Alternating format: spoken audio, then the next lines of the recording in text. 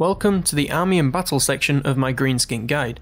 In this section we will be going over the entire Greenskin roster and covering all of the units' pros and cons, as well as compositions and formations in battle.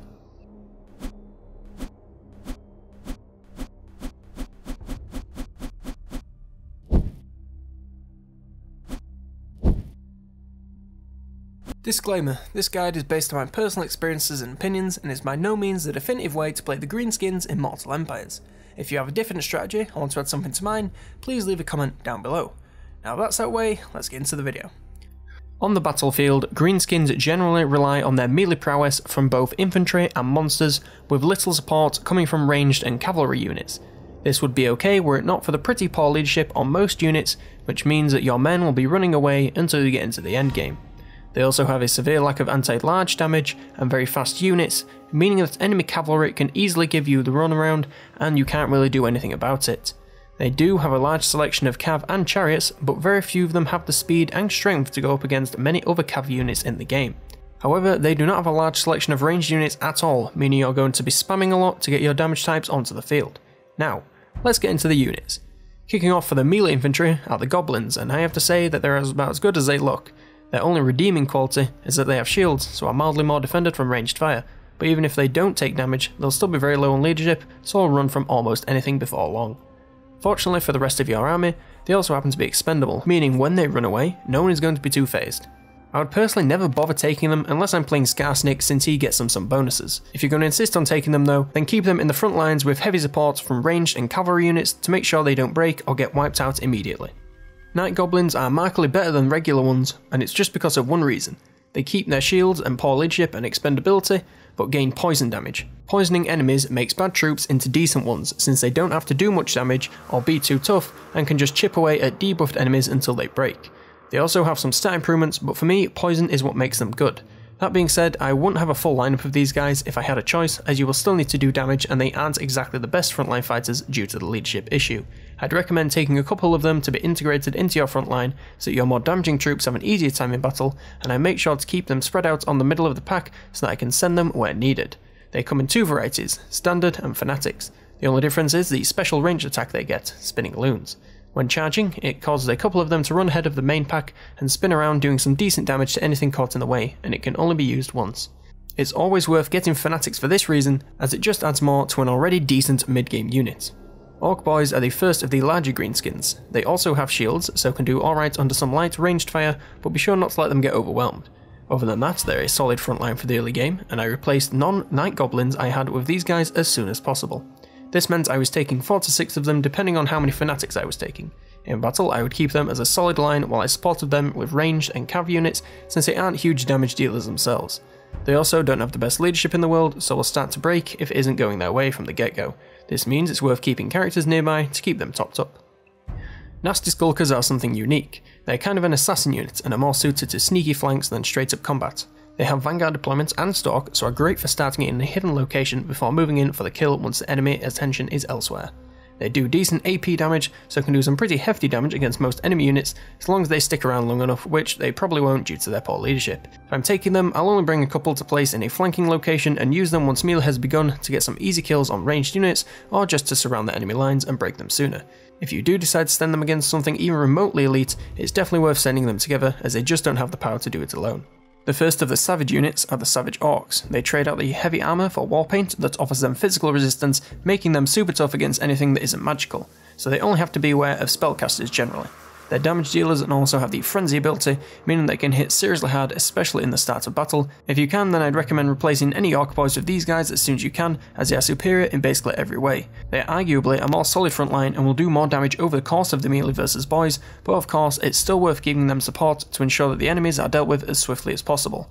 As I said before, you do have to be aware of any enemy spellcasters on the field, especially if they can imbue magical attacks into enemy troops, as it will cause these guys to melt, but generally they should be tough as nails and last a very long time. Orc Biggins are basically what you'd get if you got boys and made them bigger, tougher and uglier. They do drop the shields but are bigger and harder, meaning that they have tougher armor and hit a lot harder too. They're damage dealers who you want to have in combat as soon as possible and you want them to stay there. I replace any Savage Orcs with these guys as they do more damage and are heavily armored to stand up to almost anything. They are quite slow moving though, so you don't want to send them chasing after anything, but as the mid game front lines go, they're pretty damn solid.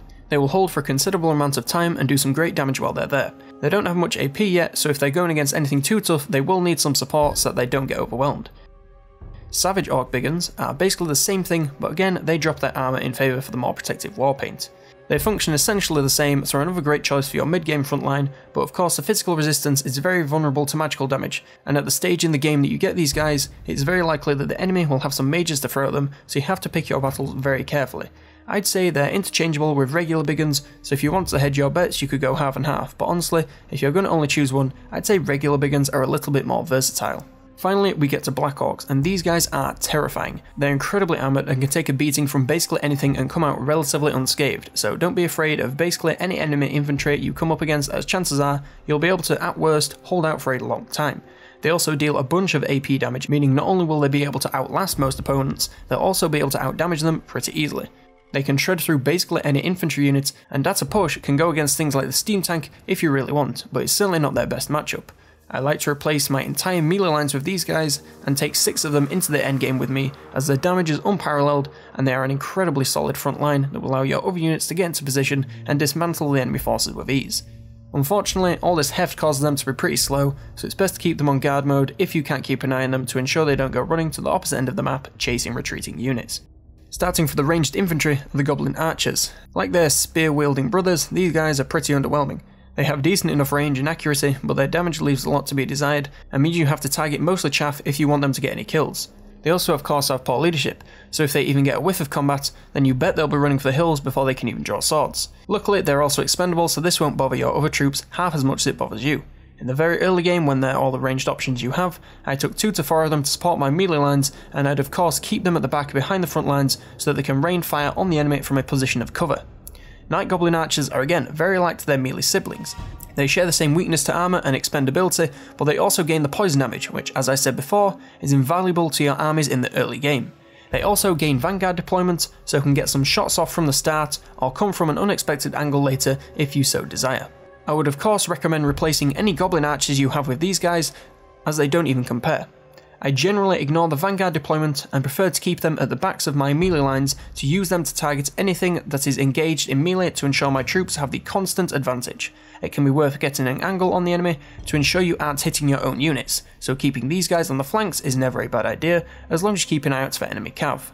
As I said before, these guys are all about supporting rather than raw damage output, so they aren't likely to get many kills but will still be doing less obvious work. They also come in just 2 varieties, Standard and Fanatics. Fanatics, of course, gain access to these spinning loons to use just before they go into melee, which is a little strange as they shouldn't really be there unless it's a last resort. This can be worth doing a false charge to get them to use this before pulling back to continue ranged barraging.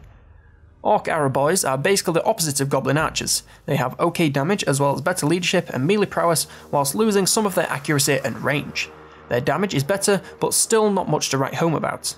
This paired with the poor accuracy makes them about as good at damage output as there is an added chance of friendly fire, so they're honestly about as bad as each other. All this aside, they're still a slight improvement, so I take a couple of them alongside a couple Night Goblins so I have some variety to the type of damage going out. Since they do have poor accuracy, I'd say keep these guys on the flanks of your back lines so that I can get around once melee begins and shoot into enemy backs with less chance of friendly fire. If they eventually run out of ammo, they can of course charge in and break some enemies in a little light melee. Closing out for the ranged infantry roster, we have Savage Orc Arrow Boys. They are very similar to regular Arrow Boys, but they of course drop all their armour in favour of protective war paint, making them super tough versus anything but magic. I choose to take these guys over normal Arrow Boys, as the resist tends to work better in their stage of the game. The use in battle is basically the same, keep them on the flanks to shoot into enemy backs and sides before sending them in if turds really hit the fan, or they run out of ammo. Now we get to the largest variety for the Greenskins, Cav. Kicking off are Goblin Wolf Riders. They're shielded so can take a little bit of a beating from most ranged sources, but of course it's best to keep them on the move to ensure they don't get overwhelmed, which is pretty easy. Lucky for them, they are super fast, so if they're on the move it can be very hard for the enemy to hit them if they're moving evasively. I'd say bringing a couple of them in the early game will be plenty for outmaneuvering enemies and getting some easy kills on weaker ranged units. In battle, I of course keep them on the flanks, since they aren't the best in melee even against ranged units. I'd say it's best to keep them together to surround and gang up on most units to ensure that they are wiped out. Their speed also makes them great at running down retreating units, which is never a bad thing if it means you can ensure they don't come back. They come in 2 varieties, Standard and Archers. Archers obviously get bows and can attack from range as well as having the option to charge, but I wouldn't recommend it. They're used essentially the same, so you keep them on the flanks and use them to shoot into enemy backs, but since they are weak versus armor, it's worth picking your targets carefully to ensure the damage is getting through. I take a couple of each with me in the early game as the utility and variety of damage is something worth using.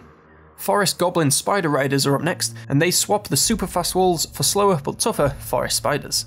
They're also shielded, but again don't want to be left out in the open as they will still get taken apart by even the weakest of ranged units. They do lack some of the charge that wolves have, but they make up for it with their better melee stats and of course poison damage. This allows them to take on units that would otherwise be out of the question, and it also makes sure they're running or wiped out before long. They also come in two varieties of melee and archers, and I'd always say replace your wolves with these guys as the poison attacks just make it easier on your entire army, especially when you can be affecting 4 units minimum at once.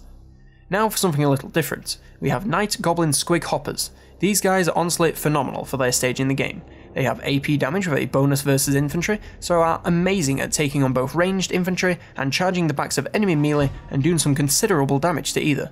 They also have poison attacks, so will have that huge advantage, giving them even more of an edge no matter what they're against.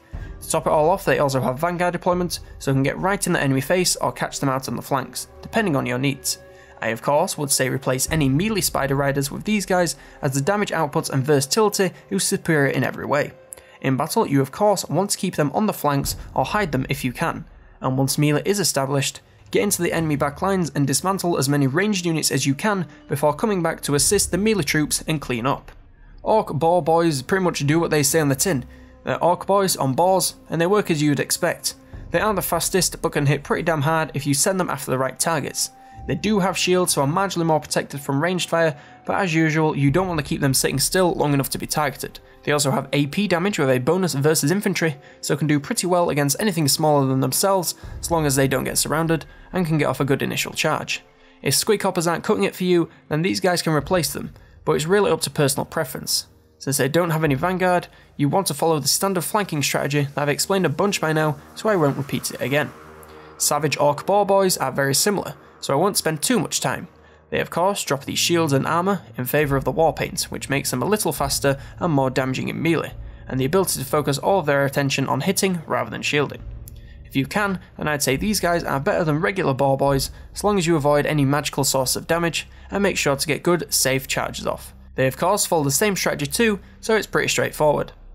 Orc Boar Boy Big-Uns are again what they say in the tin, big-uns on big boars. They also deal armor piercing damage, but now they have a bonus versus large, so are better suited to cavalry duels or going after anything bigger that the enemy might bring. They aren't going to go toe to toe with a steam tank or anything, but they can take on some knights fairly well as long as they don't get surrounded. They're of course bigger and harder, so have more armor and more damage output than their little brothers, but the use is essentially the same that I've said a load of times. Finally, there is of course a Savage variant which drops armor for war paint, and a few stat changes, and to be honest either one is totally acceptable and it can be used interchangeably of each other depending on what you're going up against. The use is also totally the same, so I won't get into that, but you always have to be aware of the magical damage from every source as it can totally shred them if you're not careful. Goblin Wolf Chariots are the first of only 2 chariot units available to the Greenskins, and they're a ranged unit. They deal decent enough anti-infantry damage, so are great at getting around and firing into the backs of melee and ranged troops alike. They lack some of the speed that regular wolf archers have, but their damage is better, so it's really a trade-off of what you need most. I'd say 2 of them can be used interchangeably, with wolf or spider archers depending on what you need. In battle, you of course can deploy them ahead of your army to get off some early shots, before looping back around once melee has begun to fire into the flanks for the rest of the battle. If they run out of ammo, they are okay for some light charging, but try to keep them away from sustained melee where you can, as they just won't last. The Orc Boar Chariot is very like to the Orc Boar Boys. It has AP anti-infantry damage, as well as a little bit of armour to make them a little tougher to hit. This combined with a small unit size means it's a little harder for enemy ranged units to hit you, allowing you to move more freely around enemies in battle. Since they are melee, you want to get them around to charge enemy ranged infantry if you can, to shut them down and give your other troops the best chance. They can also do well charging the backs of the front lines, as long as you make sure that they don't get stuck, as they won't last long when surrounded due to the larger hitbox. Overall, they are a great unit and can be interchangeable with Boar Boys and even bigger Boar Boys. It all just depends on your playstyle. Kicking off for the monsters for the Greenskins are the Squig Herd. They are what you get if you take away the Night Goblins from these Squig Hoppers, and it shows. They have the same AP anti-infantry damage, but they miss out on the poison, which we all know can have a huge impact in battles if used correctly. They also have the Rampage trait, meaning they can go out of control if you aren't careful, and let their health and leadership get too low, which can happen quite easily since there isn't heaps of it to begin with. Nevertheless, they're a great unit to have before Night Goblin Hoppers, so a couple of them will do wonders for you in the early game. In battle, they function basically the same as some weaker cav units. You want to send them to flank around weaker enemy infantry and possibly to surround them to ensure you don't get outmatched and rampage into the middle of something too tough. Trolls are up next, and they're our first real large units. While they aren't the toughest, they do have armor piercing damage, and their sweeping attacks can cause some serious damage if they get into the enemy lines. Unfortunately, they are large hitboxes, so end up being magnets for ranged attacks and melee swarms, so you have to be careful when using them to ensure you don't get overwhelmed. Their poor leadership means that they will run pretty quickly if this happens, so you want to be sure to pull them out on your own terms instead to make sure that they aren't taking more damage than they need to. Luckily, if you do manage to get them out, they have regeneration, so can stand around in the back lines for a little bit while they get their health back before heading back for more.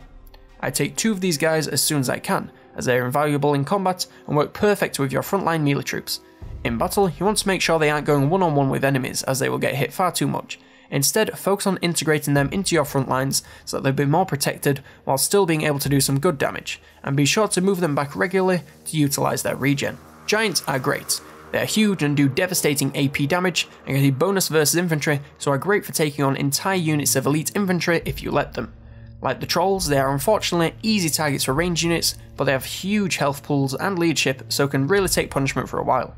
They also cause terror, so anything they come up against is going to have a hard time staying on the field once they enter melee. I'd replace any trolls with these guys, as they are just better in every way and can do the job much better for a longer time. As I said before, you can really send these guys to solo enemy melee units if you want, or you can have them assist your front lines if they need it. You do have to be aware that their sweeping melee attacks can hit your own units, so integrating them in your front lines can be a risk that you have to judge if it's worth it. Of course, it's worth taking out any ranged units that could target them as soon as possible, to make sure it's spending self where it counts, so make sure to keep them safe as you can. The Arachnarok spiders are closing for the monsters, and they are insane. They have AP attacks with a bonus against anything large, so any cav charges will be quickly shut down if they don't manage to get away. They're also armoured, so will shrug off nearly anything that gets thrown at them, and can stick around for a very long time. To top it all off, they even have poison attacks, so anything they engage in melee will be debuffed and even easier for the unit to eat for dinner. I take 2 of them into the endgame with me, as the elite's anti-large damage is unrivaled by anything else in the roster. In battle, I send them after anything large that can't outrun them, such as the steam tanks or luminax of Heish. Cavalry is possible, but you have to use other units to tie them down, so it's a little hit and miss, but if you can do it, then an enemy won't stand a chance. They have the same weakness as the giants in the large hitbox, so you have to make sure that if they do get targeted, your other units are there to silence the enemy and make sure the health is being spent in melee. Finally, we get to my favourite category, and unfortunately, it's a little empty. First up, we have the Goblin Rocklobber. It fires AP missiles over a decent range and can do some pretty good damage to clumps of enemies, even if they are pretty elite. Unfortunately, they are outranged by the dwarves, so aren't the best, and in my experience, tended to be a little inaccurate and hit my own units a fair few times.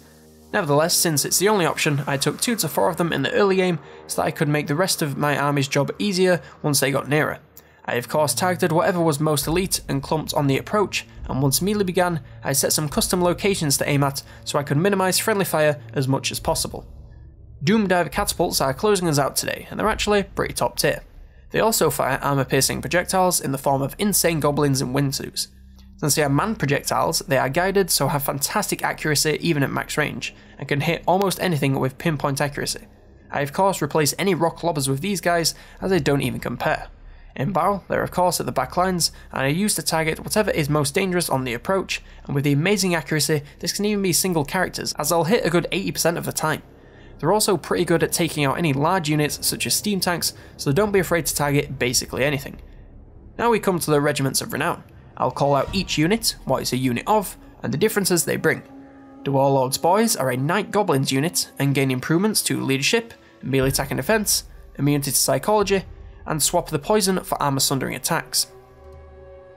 The 8 Peak Loonies are a Night Goblins Fanatics unit, and gain leadership, melee attack and defense, as well as a better ranged weapon and no longer being expendable. The Crimson Killers are a Black Orcs unit, and gain leadership, melee attack and defense, as well as becoming an anti-infantry unit. The Rusty Arrows are a Night Goblins Archers unit and gain leadership, missile attack, melee attack and defense, as well as replacing poison with armor sundering attacks and no longer being expendable. The Moon Howlers are a Goblin Wolf Riders unit and gain leadership, melee attack and defense, as well as causing fear and not being expendable. The Durkit Squigs are a Night Goblin Squig Hoppers unit and gain leadership, melee attack and defense, as well as missile resist. The Broken Tusks Mob are a Orc Boar Boy Biggins unit and gain leadership, melee attack and defense, as well as encouraging nearby units. The Morgrub's Mangy Marauders are a Goblin Wolf Archers unit and gain leadership, missile damage, melee attack and defense, as well as immunity to psychology, AP damage, and not being expendable. The Death Creepers are a Forest Goblin Spider Rider Archers unit and gain leadership, missile damage, melee attack and defense, as well as stalk and regeneration.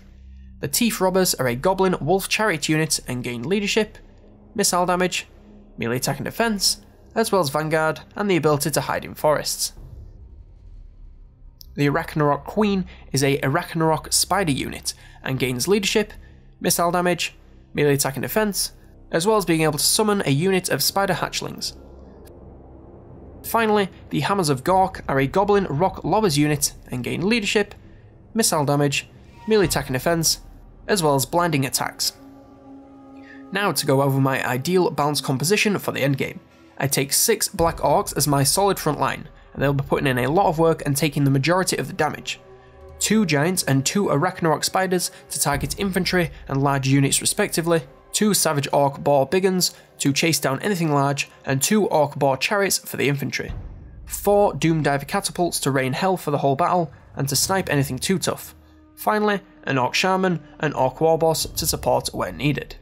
Now to go over the battle, I'll pass you over to Miles. Take it away. Thanks, Miles. Okay, here we go. As you can see, I have the same formation as I have.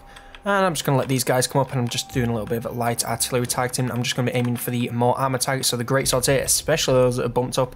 Just going to try and get a bit of preliminary damage in before the melee begins. Now, since the enemy does have quite a lot of artillery at the back here, a couple of Hellstorm rocket barriers and then a Luminarch of Hysh, that's going to be a bit of a struggle. I already tightened with my cavalry, so I've decided to start moving them back. But as you can see, they got quite a few units because the Luminarch of Hysh is super strong. I'm moving my cavalry out into the woods here. They do end up getting caught out by these guys, the Demigryph Knights, and get a bit pelted by the Hellstorm rocket batteries. What I was trying to do there is get around, as we can see from most of these battles that I do. I'm not very good at them. It's a little bit chaotic, but you know, I get the job done, and I only play it normal, so you know, it's all good. Okay, the Demigryph Knights charged my Black Orcs here, so I move the Arachnarok Spider straight in there. I mean, she's kind of derping around a little bit, but eventually she will get in there, and these guys are running off. So, you know, she's basically done her job just by being there and scaring them off. Sending my Lord in against these Demigryph Knights because the Savage Orc Boar Boy Biggins can't really take that fight by themselves. Again, my Chariot's kind of derping out a little bit because, you know, I can't manage them all at the same time. Similar thing happened on the opposite flank, my Cavalry getting attacked by theirs, send the Arachnarok in to scare them off. And now I am moving my melee lines up along with the Giants and the Spellcaster, meeting their Greatswords. Black Orcs have no worries against Greatswords, they can take them out one-on-one pretty easily. Even 2-on-1, you know, if they are supported by a mage or something, which of course they are. Got a fantastic Foot of Gork coming in right here on these melee, ranged units, sorry, there it is. I love that spell, we'll get into that a little bit more in a future spell guide, but that is a super good spell. It's basically like a nuke, not quite as strong, but it does do a hell of a lot of damage and can wipe out most units. Okay, the Doomdivers still tagging the same things. I believe I do change them at some point, but you know, you can never do too much damage to Greatswords. You don't want those guys to come back. Oh, a little bit of friendly fire than my Black Orcs. I didn't see that in the actual battle. Demigryph Knights here charging my Giants. It's not the best matchup for him, but it's certainly not the worst. I mean, it's just a single unit. They do have anti-large damage, but you know, he's a giant. Look at him. He's pacing a few of them every time he takes a swing. Their Temple Hoth Luminarch of Hysh is for some reason going around. I think it's trying to get a shot on these Doomdivers and it just can't seem to work it out. I do eventually notice and send the Wizard after it and also a Spider, oh no, it's his Chariot here. There we go, my Orc Boar Boy Biggins finally trying to make their way around along with the Chariots here. The Demigryph Knights doing a great job at shutting me down. Around here, the Demigryph Knights still fighting the Black Orcs and my Lord, but you know, they're not holding very long. The enemy's starting to break, it is quickly turning in my favour. You just keep pushing the Black Orcs up, and the Arachnarok Spider, I did notice this a lot in the campaign, the larger units like the Spiders and the Giants do tend to stop moving randomly. I'm not exactly sure what I was doing wrong, like I target them, like I'm pretty sure I've targeted him onto the Luminac there, but like it moves and then he just stops going after it. I'm not sure what's up with that, they're not on guard mode or anything, just a bit weird. There you go, the Giants, both covered in blood, both basically full health, so they are ready to just, you know, demolish anything that returns here. There is nothing that we have to worry about. The artillery is exposed. I believe I'm going to send some of these melee units to go after him. You know, once we get a little bit further up, I just need to notice that Luminarch of Hysh is getting ganged upon by a spellcaster and my chariot, so he's not going to be anything to worry about. Black Orcs managed to get the Demogryph to retreat with the help of the Lord. They are coming back in, but they are not going to last 2 minutes against these Black Orcs. They've got 50 and they've got 5. It's a no-brainer. They are leaving. Brought my Lord to the middle to help out with this against their Lord. It's only Volkmar, so it's not too much to worry about. But still, you know, you want your Lord Jules to be working. Orc Ball Boy Biggins finally getting around to their artillery. It's going to be shutting one of these units down. I believe I'm about to push one of these units in. I've just popped the Wag there just to give us a little bit more speed in chasing these guys down and finishing up this battle. The Arachnarok Spider making full use of that, going straight into those silver bullets and attacking the Luminarch behind them. Not going to be too much longer here until we get a full break. The Doom Divers, I should really retarget them because they are chasing to the end of the map, which of course is not very good. But, you know, this battle's going pretty well, so we don't really need to worry about it. Here comes the chain route, and there is the victory. Alright, let's look at the stats. As you can see here, the Doom Divers put in a huge amount of work, and so did the Black Orcs. I mean, this one on the left got a little bit ambushed, as did on the right, but the ones that are in the middle got 50 kills apiece, which is really, really good for frontline melee troops, especially in the end game. The Arachnarok Spiders, few kills each, but they were going after Cav. The Giants didn't get too much work done, but I think it's just because the Black Orcs did too good a job of mopping up before they got there, or they would have got a lot more. The Doom Divers, but look at that, 100 each, so that's like basically 450 between them, which is, you know, a huge percentage of their entire army. So yeah, Orcs, they're not too bad. Right, back to you, Miles. Thanks for that, Miles. That concludes this section of the guide on the Greenskin armies. Next time we'll cover the Lords and Heroes and what they can do both in the campaign and on the battlefield. Thanks for watching this section of my guide. If you want to check out the other parts, there's a link in the card and in the description for a playlist of the series. Don't forget to vote on the poll for the next race you want me to make a guide for, which is linked in the description and the comments. If you enjoyed this video at any point, then please do consider leaving it a like, as it really does help out a lot. And if you want to see more of this type of video, maybe click that subscribe button to stay up to date. After all, it is free. For now though, I was COLONELDAMNEDERS, and I'll see you next turn.